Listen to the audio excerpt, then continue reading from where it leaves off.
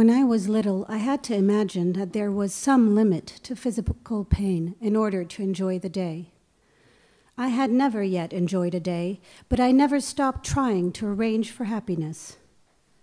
My present plan to get Tatum into my house is as good as any other. It is a very pleasant stage of development, still like a daydream. Nothing has changed. My father predicted everything when he said I would procrastinate until I died. I knew then it was true. In America, it was terribly painful to know this as a child. Now that I'm nearly 40 and in North Africa, it is still painful. A play. Is it writing I'm putting off, or was it always something else? A religious sacrifice? The only time I wrote well, when I passed through the inner door, I felt guilt. I must find that again. If I can't, maybe I shall find a way to give it up. I cannot go on this way.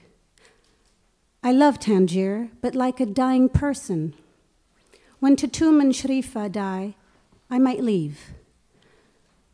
But we are, all three of us, the same age, more or less, Tatum older, Sharifa a bit younger. I'd like to buy them meat and fish and oil so that they will stay alive longer. I don't know which one I like best and how long I can go on this way at this point of expectation, yet knowing at the same time that it is all hopeless, that it is. Does it matter? It is more the coming home to them that I want than it is they themselves. But I do want them to belong to me, which is of course impossible. I must try to stop thinking of them.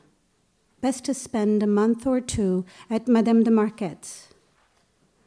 The hardest time is now, early 1950s.